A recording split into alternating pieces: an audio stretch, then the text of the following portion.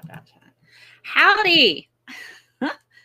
Finally got the freaking pop-out chat. Because for some reason, Restream is being a bit of a jerk. Isn't that the way?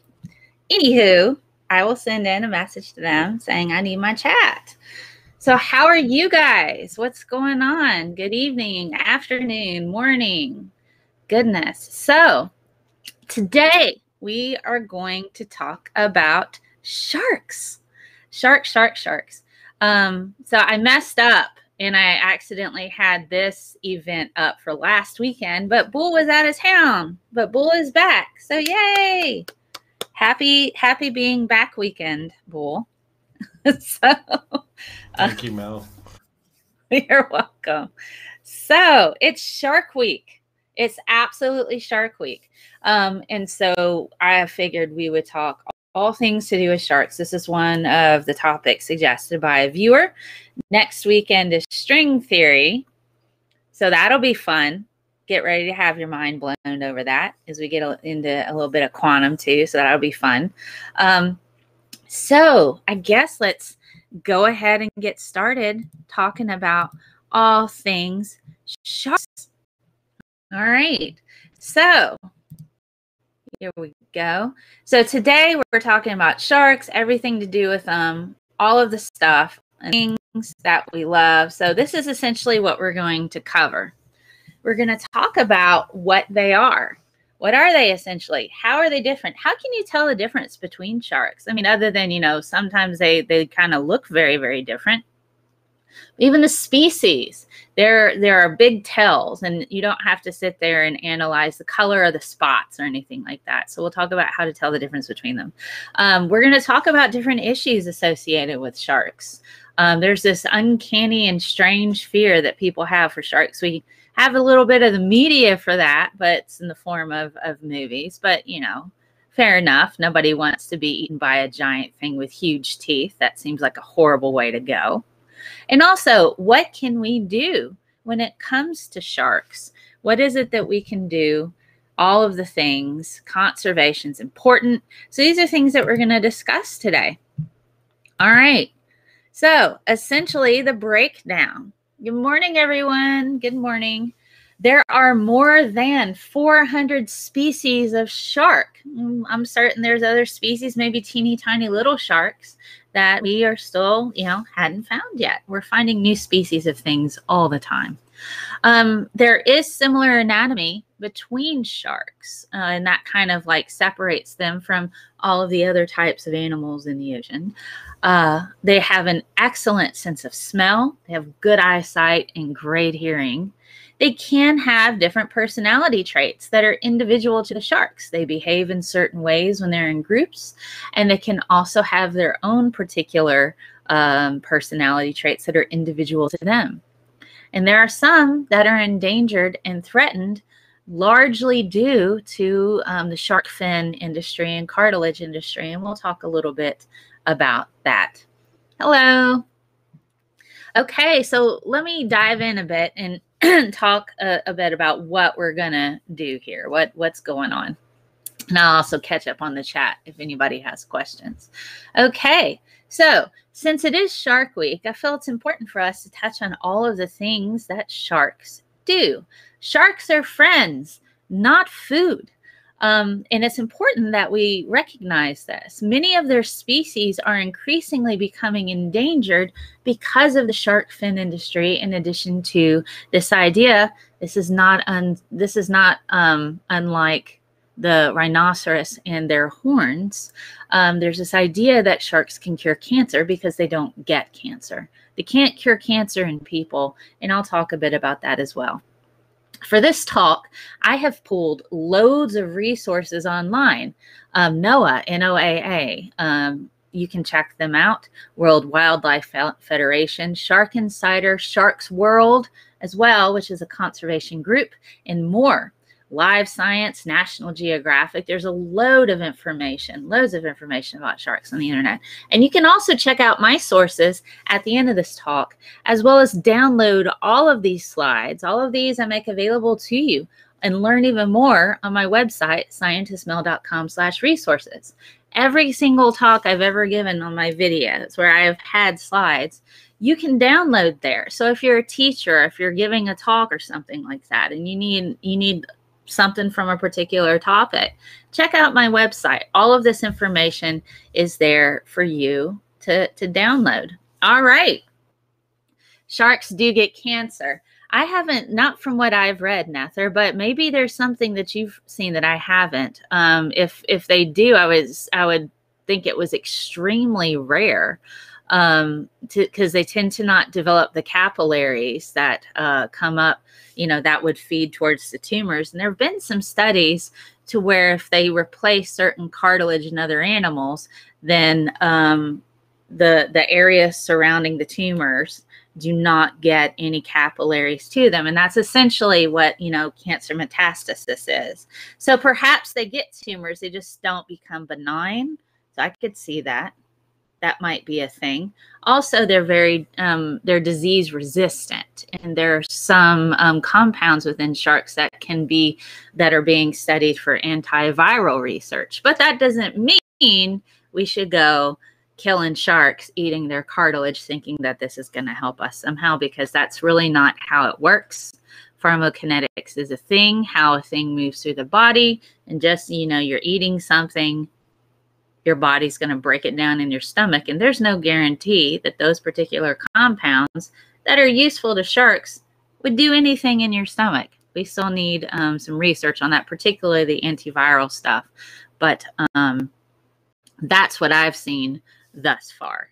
All right, let's have a look at these different characters. And also, Nether, if you have information to where more information about the sharks thing, please do post it in the comments, and I'll pin it and direct people to other sources, because, I'm always learning too. So that'd be really awesome if you've got some stuff that I can kind of throw in there too. That'd be great. So if you do have further information that I didn't particularly cover on this particular talk, please do post in the comments, hit me up on Twitter, and I'll make those particular resources available. Because just like me, just like science, I evolve and change and learn and grow. And we find out new things all the time in science as well. That's the thing, whether or not you change your perception based on new information. Get new information? Okay, awesome. All right, so let's talk about the different body characteristics. Sharks. Woohoo! They have a cartilage skeleton. They don't have bones. This makes it particularly difficult, especially when it comes to fossilization. That's why it's mostly teeth. We mostly see teeth when we find shark fossils, because the fact that's what, the calcified, teethy, bony things are. They don't really have bones in their skeleton. So their skin is covered with dermal denticles, and it kind of feels like sandpaper when you run your hand across it. They have very powerful jaws, and so they can just crush right into you. They have an extremely efficient liver, and they have an anatomic tail. They have dynamic fins and highly developed senses. So let's take a look at a shark's anatomy. For this particular shark, we got a great white here. They have a lateral line. So there's a line that's along their body. They have nostrils, the ampullae of Lorenzi. I guess that's how you say it, ampullae of Lorenzi. That's their electrorecognition centers. And we'll talk a bit about their sensory abilities here in a second. They have various gills and slits. They have pectoral fins, pelvic fins, anal fins, caudal fins, dorsal fins, first and second. These are all usually indicative of a shark. And we'll talk about how you can tell them apart here in a second. All right, shark sensory. Sense characteristics. What do they do? Well, they tend to have a lateral line of sensory, like along that lateral line we saw in the last picture. That little ampullae of Lorenzini. I say words wrong and I spell them wrong sometimes. Apologies for that. They do have a powerful sense of smell. They're able to detect blood in the water, They can hear. You've got the yummy hum, that particular humming sound that they say where they're supposed to draw sharks, chum in the water. That allows them, you know, when you're trying to draw sharks in for study, you add blood to the water, you're going to get some sharks. Good way to do it. They have good eyesight and great hearing. Let's take a look a little bit on how these particular electroreception works.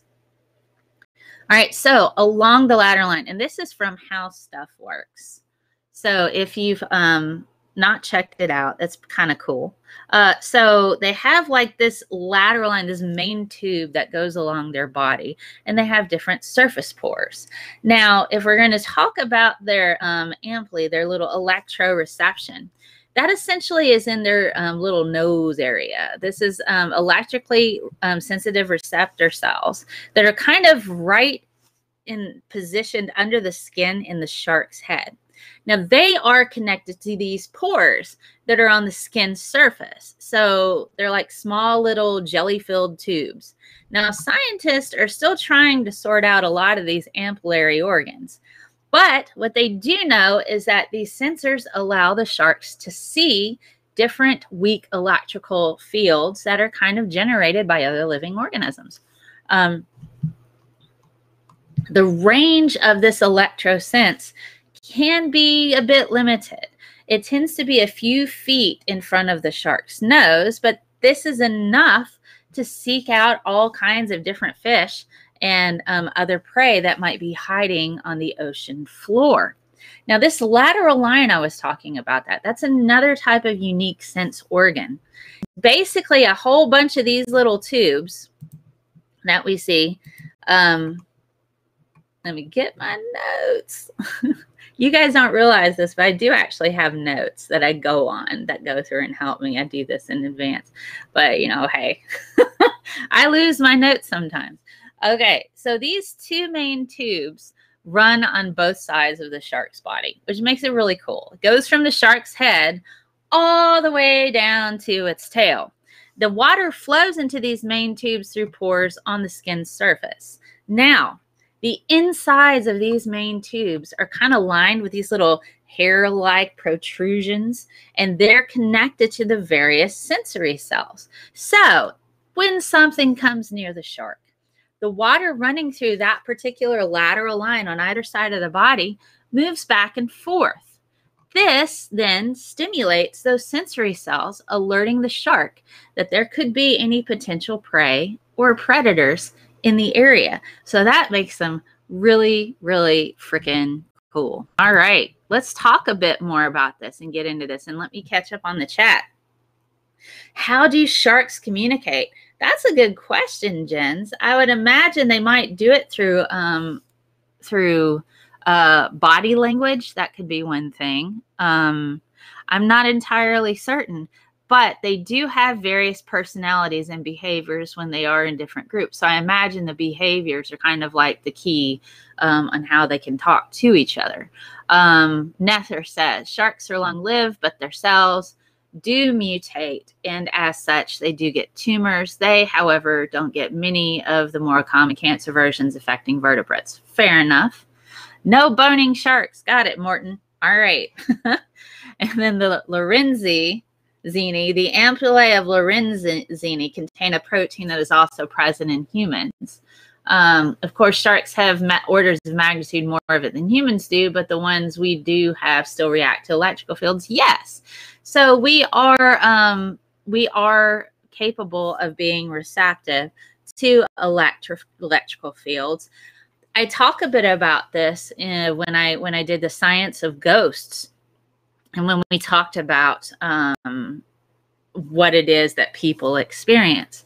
We are susceptible to different types of electrical fields, and it can even take us to the point of hallucination.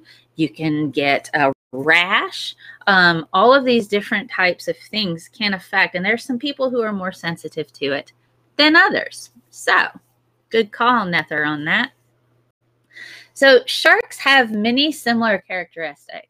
But how can you tell the difference between species?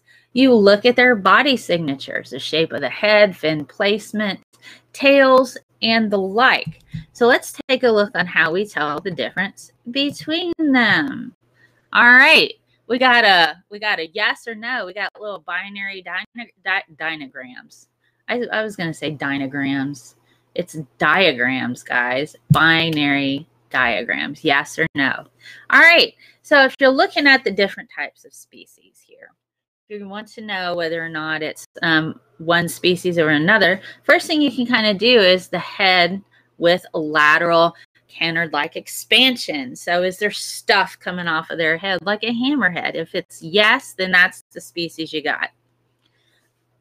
So the next thing you do is look at the dorsal fins. Are they above or behind the pelvic fins? Remember, the pelvic fins are lower. If they are behind the pelvic fins, then they're part of like the cat sharks family.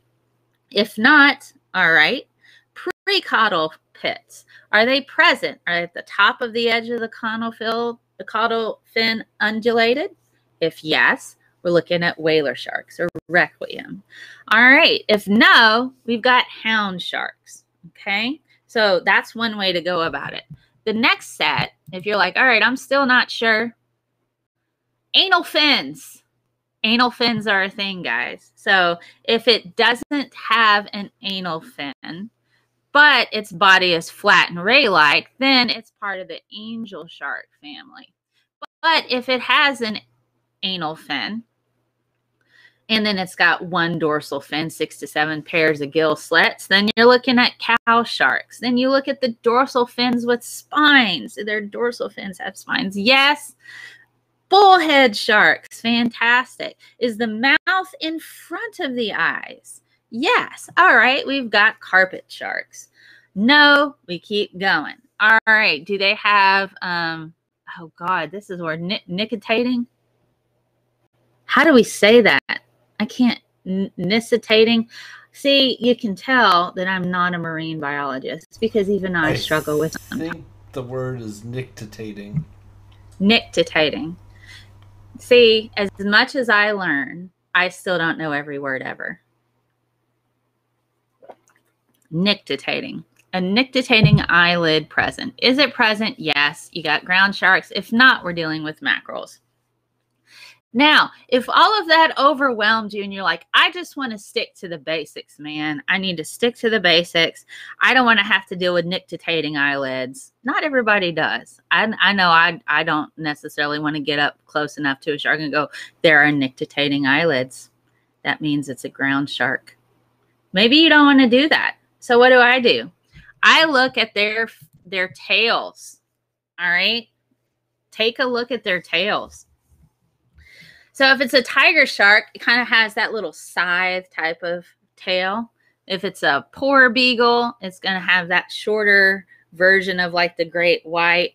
Nurse sharks, more kind of straight thresher, kind of like the tiger shark, but it's a bit thinner. And then you got the cookie cutter shark. It kind of looks like part of a cookie on its tail. So if you're really worried, and you don't want to have to sit there and write down all of the different types of fins, whether they're at anal or not, nictitating eyelids, then just look at the tails. That's one way to do it. So let me see. The chat's pretty quiet. Hey, Peter, what's up? I know we took a couple weekends off. So it's like, people are like, oh, wow, Mel's back on her Saturday morning science shows. We should probably go and watch. And happy Shark Week, guys. So let's see. Sharks have had minimal changes over the years, but have perfected the art of hunting and survival, being resistant to diseases and cancer. Now, we will get into the shark's cure for cancer myth in just a bit, but let's look at my favorite ancient shark, Megalodon. Oh my God, the Megalodon is awesome. Oh, come on. What's the worst that can happen? Megalodon. Okay, so just so you know, that's not an actual picture. I know I don't need to tell you guys that, but I'm just saying somebody might pop in and be like, oh my God, it's Jurassic dinosaur. Well, no, this wouldn't be Jurassic. When Megalodon died out around 2.6 million years ago. which particular period. I can't remember right off. It's probably around, was that around Triassic? Anywho, here we've got our megalodon. Now, as made popular by various films, including The Meg. Now, megalodon was absolutely massive. Land sharks. Only on Saturday Night Live. And they pretend to be dolphins that bring you candy. So if anybody says Candygram, I'm just a dolphin, ma'am. Don't answer the door, because they're probably a shark. So megalodons, they could get up to about 60 tons. You know, and they're pretty freaking scary looking. I have to say, I thoroughly enjoyed the Meg. I just really did. I got to see it in IMAX, and there, you know, and I know it's absolutely inaccurate and the science is utter crap, but it's just really fun to see giant sharks swimming around with people. You know, there's some appeal to that, but you know, hey, after a while, you're kind of like, anywho. So, yes, if you have a megalodon in the water and you're in a boat, yeah, you've already lost. You've lost that fight already. Let's take a look at how their sizes compare to modern sharks. All right. So the megalodon's maximum size is probably around 18 to 20 meters. So 18 to 20 meters. 1 meter is about 3 feet. So that's about 60 feet then, isn't it? It's about the size of a city bus. Yes. Yes, about the size of a city bus. Have I seen Sharknado? I have not. I've not. I think I tried to watch it, but I just couldn't. I have to be in a mind to where nothing bothers me at all with incorrect science in order to watch something like that. I don't do well with films like that because they just get on my nerves. Now, the maximum size is about 60 feet. You know, probably closer to around 15 meters, which have been, let's see, what's 15? That would be around 45 feet, I guess. And then we have the whale shark and great white. And there's you if you're in scuba gear. So I guess you could have swam right into the megalodon's mouth and hitched a ride, you know, for a little while. But I don't know that I would recommend doing that. That's probably not the best thing. So let's have a look at size of the teeth. So this tooth here comes to us from the Bertucci family. That's a megalodon tooth. That's pretty freaking huge. So I can imagine if you were to go into a fight with a megalodon, the best thing you can do is probably hop on the top of it and just ride it out until you get somewhere. I don't know. I can't imagine how that's going to go. But then they can go underwater, so you might drown. I mean, I don't know how you could survive a megalodon attack. I have absolutely no way. I mean, at least with like great whites and stuff, you know, you can mess with their sensory point on their nose, you know, and then that puts them in like a trance-like state because you've like hyper overloaded their senses, you know, with that electroreception. That's why they're like, get them on the nose, and then they go into this trance-like state. Yes, you could do that, but I don't know how would that. It's just we're so limited on a lot of what we know about megalodon. Because, you know, fossils, they don't really have any because they're all cartilage except for their teeth. That's why we have like all this teeth. But, oh my gosh, can you imagine having to try that technique with a freaking megalodon? I'm just going to push on its cute little nose, which is like the size of a house on it, like the size of the front of a house, maybe. Golly. All right. Oh God, let's have a look at some 10 amazing facts about the megalodon. And here we have a picture from the Meg. Just push on its nose, Jason. Just push on his nose and make him go to sleep. I think I would have liked to have seen that, to see Jason Statham. I'm going to push on his nose and put him in a trance. That wasn't even an option in the film. But boy, that would have been funny. Wouldn't that have been funny? Push on his nose until he goes into a trance. All right, so some facts. Hello, everyone. Here's some facts for you. The megalodon was the largest predator ever in existence that we can deduce from the current information. Had about 7-inch teeth on average. And it's not as closely related to the great white as we had thought in the past. There were a lot of different, it goes back and forth still. That's the thing. When you're dealing with putting extinct creatures on the phylogenetic tree and determining how closely they're related to modern creatures, it always gets a bit hairy whenever you get new information. You sit there and go, okay, well, we got to rethink this. Now, it doesn't mean they're not related to the great white. It just means it's not as closely related as we thought. And that's the thing that happens with science. When you get new information, you kind of adjust where you put things. And that's okay. Whales were the breakfast of choice. So while some of you might be sitting here eating your cereal, I still have a plate of strawberries over here. I hadn't actually eaten them with strawberries yet. They preferred whales, and they liked to eat whales. There's apparently a worldwide distribution of megalodon. They weren't indicative to any one particular area, but they're spread out. They had the most powerful bite out of all of the predators. They have found lots of different nurseries, ancient nurseries. They're not current because megalodons are extinct. But they have found little pockets of nurseries where they had little baby megalodon teeth, little small ones that they've been able to find. So there apparently were little nurseries where baby megalodons grew. They had 276 teeth in 5 different rows.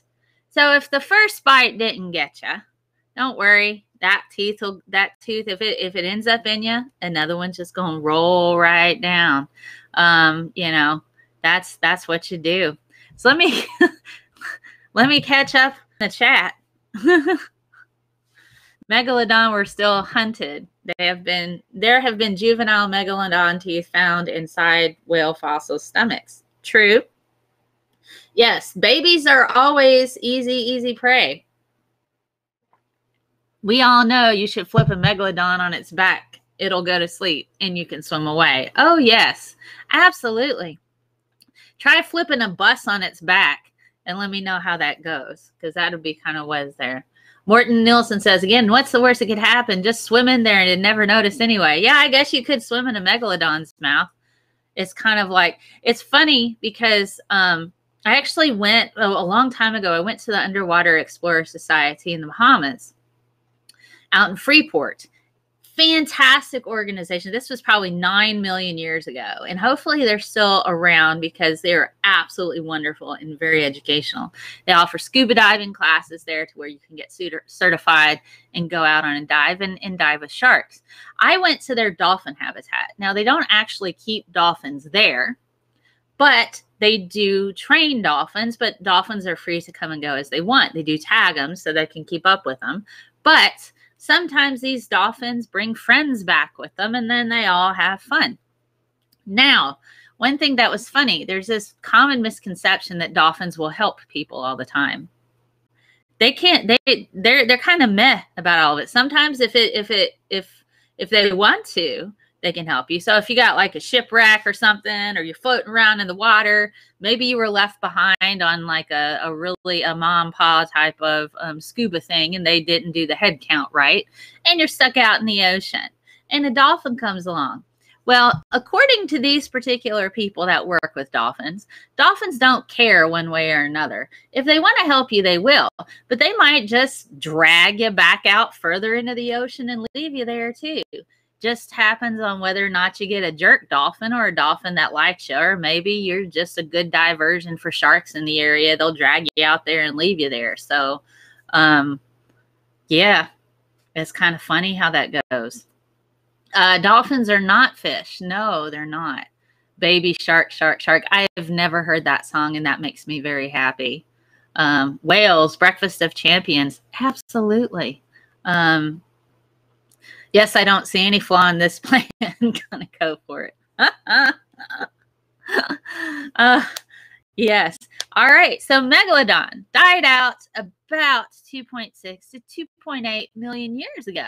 They don't exist now. Although it's kind of fun to watch them in movies. You know, I was mentioning that before. Watching the Meg in an IMAX film is always a lot of fun. So something to think about, though.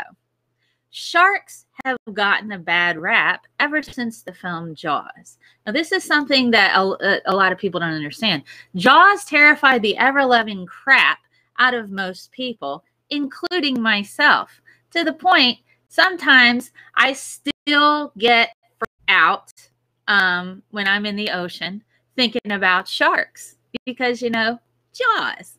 Peter Benchley, the author of the book, shortly after the film came out, people started freaking out and started hunting sharks just to try to keep them out of the water because they were afraid they were going to get eaten, just like Jaws. He started his own conservation efforts shortly after that once he learned more about sharks. And he still, to a degree, regrets having portrayed them as such because of the fact that many different species of sharks are becoming increasingly endangered. But yeah, do check out some of Peter Benchley's stuff where he's actually kind of worked towards shark education now, which is kind of neat. All right. So people are afraid to be eaten by giant things with teeth. Fair enough. That's kind of a creepy way to go and awful and terrible. And I can't imagine just nothing peaceful about that whatsoever, and extremely disturbing, in my opinion. That's pretty awful. Yes.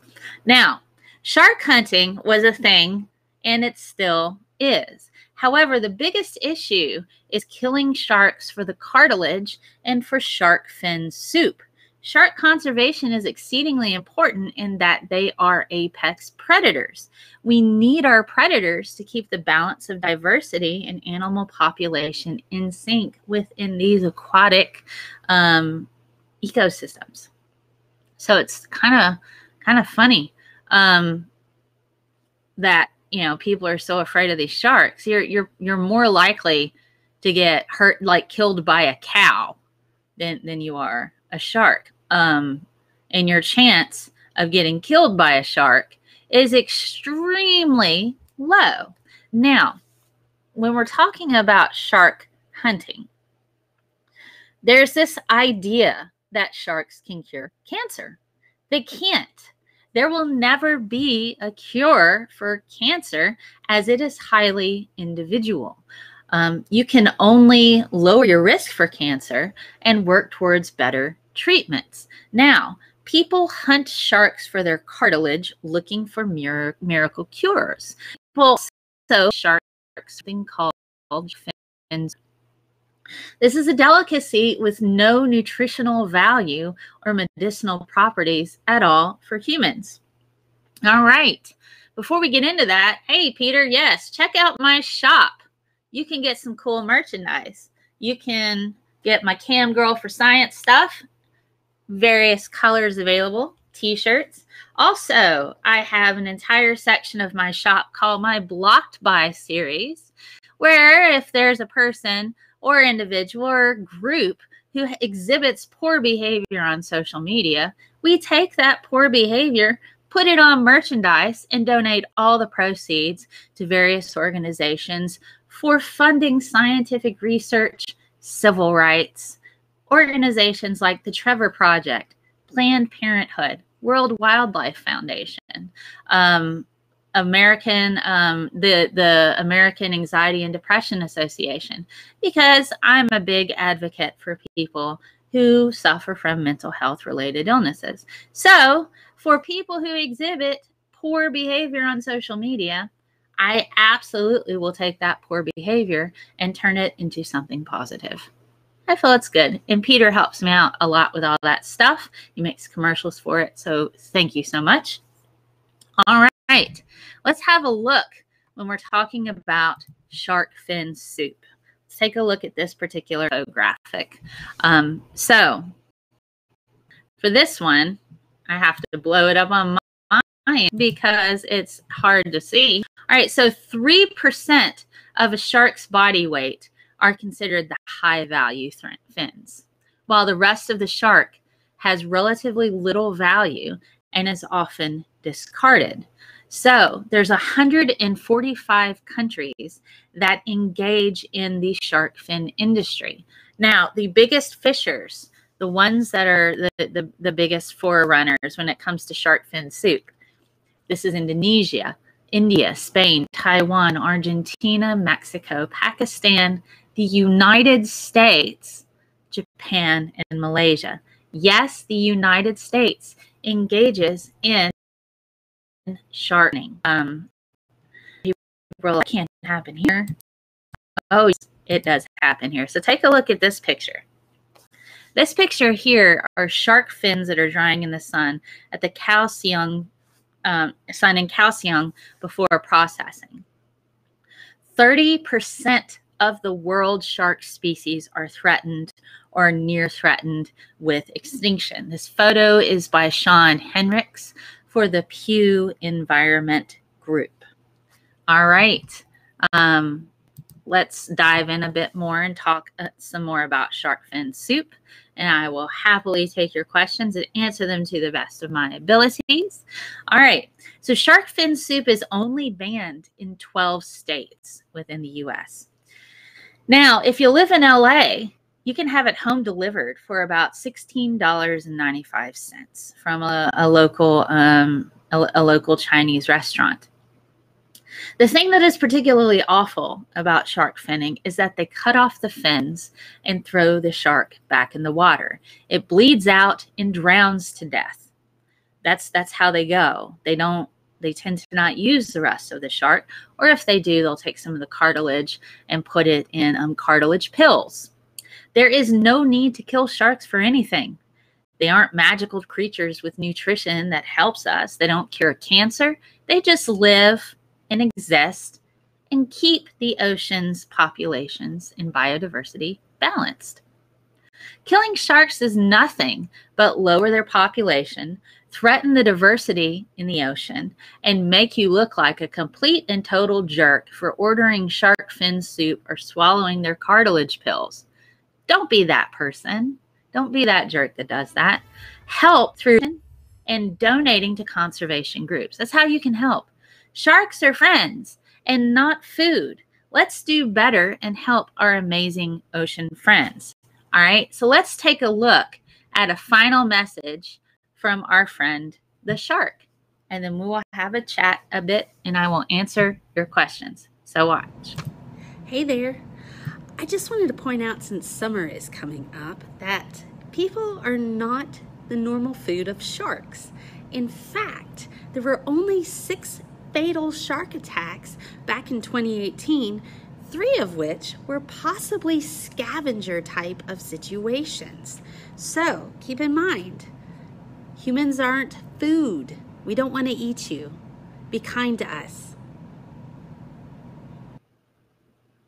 Okay. Humans are not the normal food for sharks, so be kind. And sharks don't want to eat you. They just want to really give you big mouth hugs. Sharks love mouth hugs. That's what that is. It's a mouth hug. Oh my goodness. So let me catch up on the chat. It's weird because Restream is not picking up any of the YouTube chat. So I'm sorry you don't see your comments on the stream, but I can see them in the side chat here on YouTube. All right. Cows kill more people annually than sharks. Yes, this is true. Don't forget that deer are responsible for the most human deaths annually in the U.S. Yes, this is true. We can grow cartilage in vitro. There's no need to get it from animals, even if it did anything for the body. This is true, Nether. It's just wrong. We have cows to eat. Why the heck do we need to eat shark fin soup? We don't. There's no reason for us to have shark fin soup except to just look like entitled, arrogant a-holes who don't quite understand the fact that an entire shark died just so you can have a little bit of their fin. And it died a horrible death. You think getting eaten by a shark is bad? Try having your arms and legs cut off and then thrown into the ocean. That's kind of similar, isn't it? Kind of similar. You bleed out and you drown. It's not fun either. And so that's what they do in shark finning. So there's absolutely no reason whatsoever to kill a shark for anything unless it's a rogue shark trying to eat people. And that's exceedingly rare. And even then, if that's your excuse, man, that's just like kind of, it's rare. Like really, really, really rare. I mean, you know, come on. What's the point? But there you go. All right. So a little bit before we wrap up, can we go back to the chat really quickly? Go back to the chat really quickly. All right, so let me do a little bit of housekeeping really quickly before we wrap up. So Sunday is Oral Audacity, and Doc Savage will be back with us. We were off last weekend, but we are back this weekend. Guess who's on the show? Guess who's on the show? We have Doc on the show again, as usual. And we also have Aaron Ra. Aaron Ra is going to be on the show, and it's going to be an absolutely fun show. And it's Sunday at 3 p.m. Central Time. So please do check it out. It's a comedy type of show. It's a comedy type of show. And so Aaron will be on. I've already told him kind of the format. And so he's excited. He's like, he's down for it. And so we're going to just talk about all the things that bug him, you know. And then we'll bring up, if you missed it back in December, the 12-hour live stream I had for Bull. You remember? And I called Kent Hovind. That was fun. We've got that video. We got a section of that video. We're going to have Aaron watch, and he can pick apart the arguments that Kent gave me. Because really, that was just a fact-finding call. I just was completely like, what the heck is this? And then, you know, I got to talk to him myself. So we're going to show a bit of that on Sunday. And then we have our challenges. We have our Is It Real challenges. And we've got stupid things people say on the internet. So we might have a little bit of meow meow, my latest back and forth with Stephen Molyneux. I think that's his name. I couldn't pronounce his last name, so I just called him meow meow. So we have that. We're going to talk a bit about that and his bravely running away from my challenge. He bravely ran away. Bravely, you know, maybe we'll sing that song for him. And also, we do have a present for Aaron for Sunday, a video that Peter made that we're going to premiere on Oral Audacity Sunday at 3 p.m. just for Aaron Ra, for lots of giggles and lots of fun.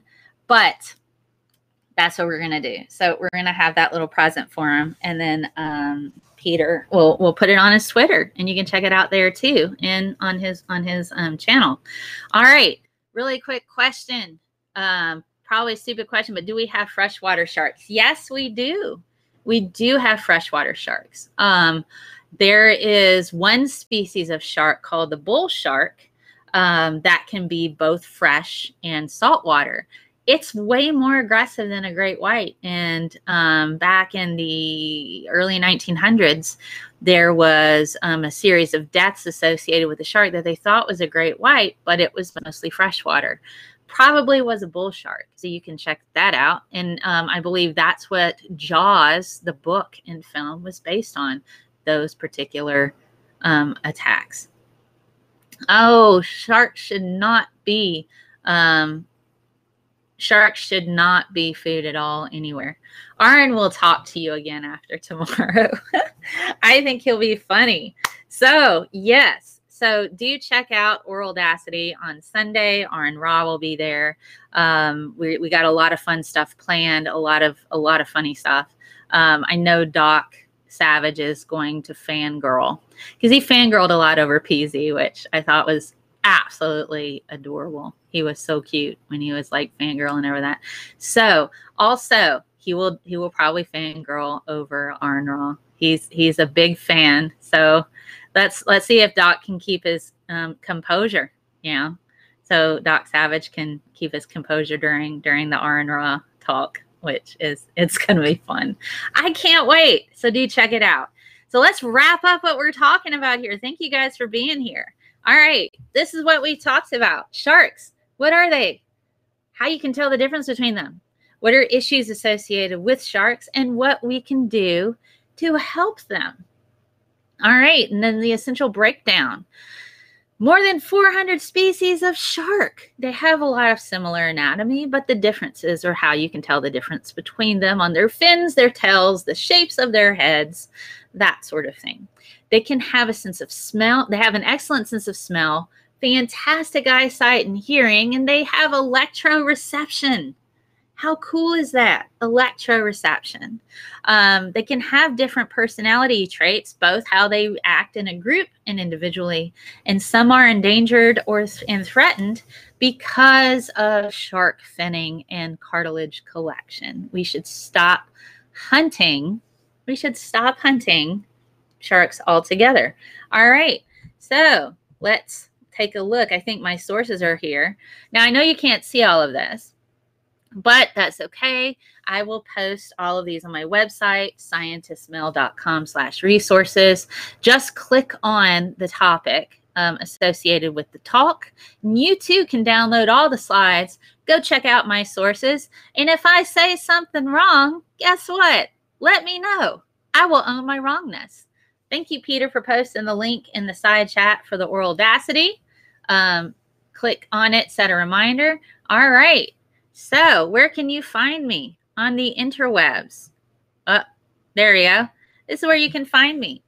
YouTube.com/ScientistMel, ScientistMel.com. We've got them on Periscope, Facebook, Twitch. And if you like what I do, I have a Patreon, patreon.com/ScientistMel. And I update every couple of weeks. I'll update a new audio version of a really cool episode of one of my shows. I think the last one was on anti-vaxxers. It might be.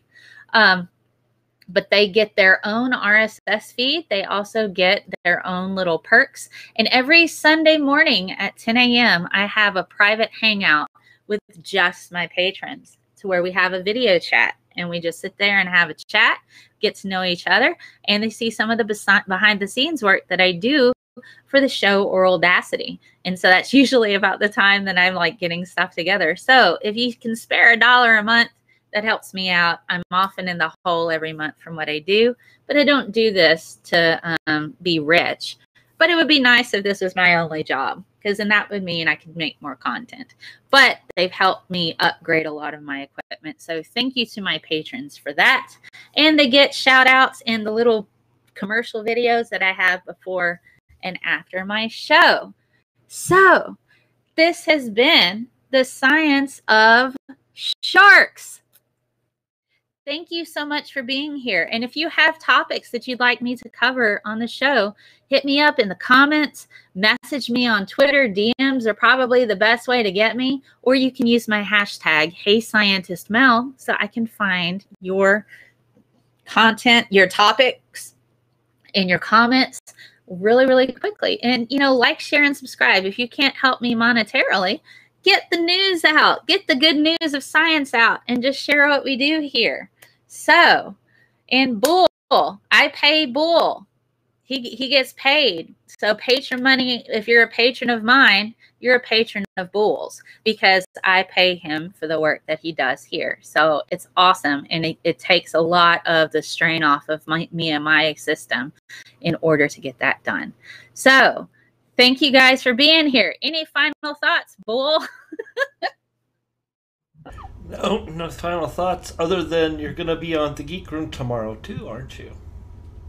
I'm on the Geek Room tomorrow? That's what Frankie was telling me. I'm on the Geek Room tomorrow. Am I? Okay. I forgot. I must have missed something. Frankie, hit me up in a message or something if I'm on the Geek Room tomorrow. Mind if we show my fundraiser a bit? Not at all. So Doc Fearsome also, yes. So in Audacity, I will be wearing pigtails because somebody donated $200 to Doc Fearsome's car fund. Doc is a big supporter of mine and has been for a while. And so if you can spare a couple bucks, $2 or $3, you know, throw some dollars his way. I think I can put I'll put a link to his fundraiser on the oral description, so you can go through and have a look and throw a couple bucks his way. So I will be in pigtails on Sunday because that was the stipulation for somebody to. They donated at least $100. Somebody donated $2. So I will be in pigtails, guys. You don't want to miss that. You totally don't want to miss that because I have a lot of hair, you know. So I did that for them. So I will put a link to Doc's fundraiser in the Audacity description for tomorrow. So please, please, please be certain to, and I do try to help out other people, particularly those who support my work. So thank you for that. And I think the Geek Room said it was a different person, Bull. My misunderstanding. Okay, and that's okay. There is also a link to Doc's fundraiser on his YouTube channel as well. So do check it out. All right. I know, Bull, you got to run. You got to prepare for the Geek Room. You got a busy day today, friend. So if you have any questions, you know how to find me. I'm literally everywhere. Just Google ScientistMel, and I'm certain something will pop up and you can find it. So thank you for being here. You always make each day special for me. You know how? By just your being you. Thanks for sciencing with me, guys. Sending squishy science hugs. Bye.